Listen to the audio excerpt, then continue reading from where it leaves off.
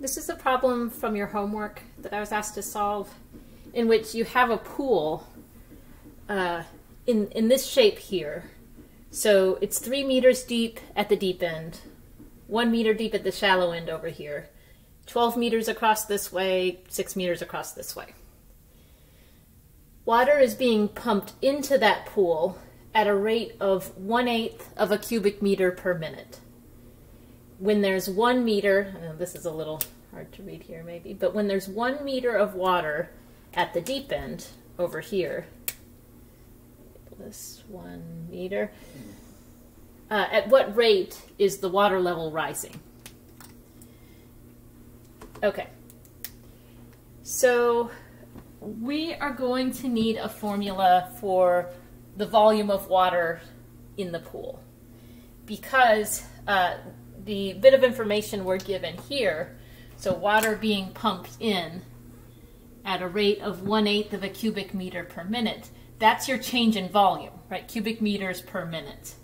So the problem is telling us that dV dt, the change in volume over time, is 1/8 of a cubic meter per minute. We want to find the rate of change for, so I'm going to change the 1 meter to a variable, because as the water is pumped in here, the water level is going to be changing. So it's not constant 1 meter. So I don't like to use D. I'll call this H for height of the water here. Then the volume of this solid here, formed by the water in the pool. Let's see. You could find that volume by finding the area of this triangle and then multiplying by this dimension here, which is going to be 6. So we're assuming that there's enough water in the pool already that it's 1 meter deep. So the water must be spread all the way across. So we can assume that in the water here, this dimension is a constant 6 meters. You're not going to have the water all piling up on one side of the pool. This dimension here is going to be in a state of change as the water is pumped in, as will this dimension here. As the water is pumped in, the water level rises, you're going to have a taller and taller triangle over here. So we need a variable for this dimension here. I'm going to call it W for width. So the volume of water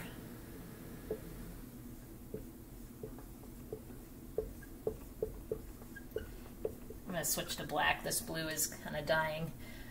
Volume of water will equal the area of that triangle in the front times that width across, which is 6. So the volume of water equals area of that triangle, 1/2 base times height. 1/2, I'll call this the base, which is actually H, times W. Just base times height, in this case, will be H times W times 1/2. Okay, so that right there is the area of the triangle, so we need to multiply by 6. So volume is 6 times 1/2, so this is 3HW. Now, before we differentiate, it is best to try to write your equation, if you can, in terms of only the variables that are directly involved. So volume is directly involved because we have the rate of change for volume. So that's directly involved in this problem. Height is also directly involved because that's what we're trying to determine, at what rate is the water level rising. So we're trying to determine dH dt. So H and V are the variables that are directly involved in this problem. W is not directly involved. So we can actually write an expression in terms of H to replace W using similar triangles. So the similar triangles, let me get another color, I'd like to use green. The similar triangles are this one here, formed by the pool, that one there, and then this triangle where the water actually is. So in this triangle, we have H here, W here. In the green triangle, this dimension here is 12. It's 12 across. And, okay, be careful here. So if it's 1 meter at the shallow end, we don't want to include this chunk here. It's not a triangle anymore if we include that. So we want to include, I'm drawing a straight line right to this corner. Well, if it's 3 meters at the deep end, it's 1 meter over here, then that would leave 2 meters, a constant 2 meters as this dimension of this triangle. You have to have a whole different volume formula. Once your water level gets above 2, then now you're filling this rectangular solid, and that has a whole different formula.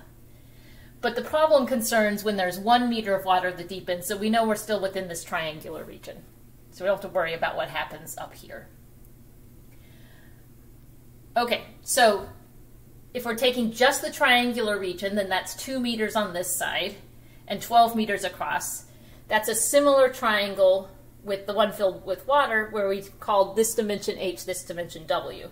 So the ratio of the corresponding sides of similar triangles are equal, meaning 2 over 12 is equal to, if I do 2 over 12, then I should do H over W. Make sure you set up your proportion where the corresponding sides line up. So short side is 2 versus H, long side is 12 versus W. If we cross multiply in that equation, or if you want to think of it as multiply both sides by a common denominator, which is 12W, if you are taught not to cross multiply, I know sometimes math teachers don't want to encourage that, then the resulting equation is 2W equals 12H. I'm running myself out of room, but here we go. 2W equals 12H. And so we want to replace W with some expression of H, so you can divide both sides by 2, solve for W.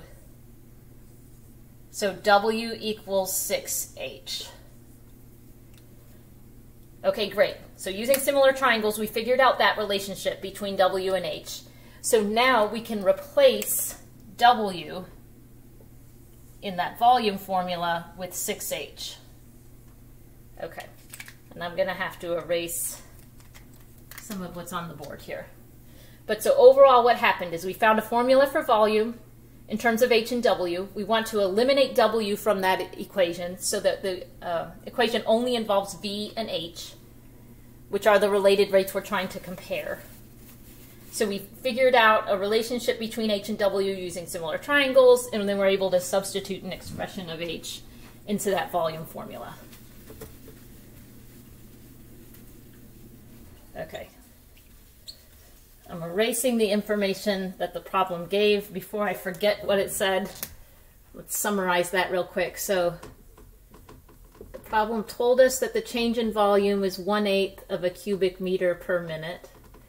We're asked to find dH dt at the instant that H is 1. Now keep in mind, H is a variable. We're constantly pumping water in, so the water level is constantly rising. So we cannot plug in 1 until after you take the derivative. And our volume formula, I don't know why I'm still writing in purple, is we started with 1/2 base times height, which is H times W for the triangle we drew, and then times 6 for the width there.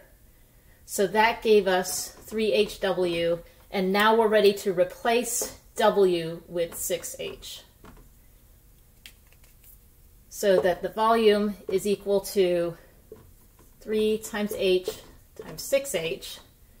So volume is equal to 18H squared.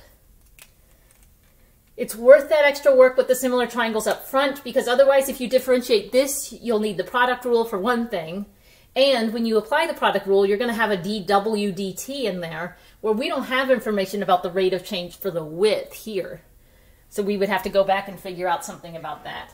So that whole process would take much longer than setting up the similar triangles in advance and figuring out that relationship. Okay. So now we can differentiate both sides with respect to time, t. So take d dt here, d dt of this side. I can't really squeeze it in, I'm going to anyway, d dt of this side. So you have the derivative of volume, we just put dv dt, equals 18 times the derivative of h squared, so that's 2h, times the derivative of the inside, times the rate of change for h. Plug in what we know. So dv dt is 1/8 of a cubic meter per minute. 18 times 2 is 36.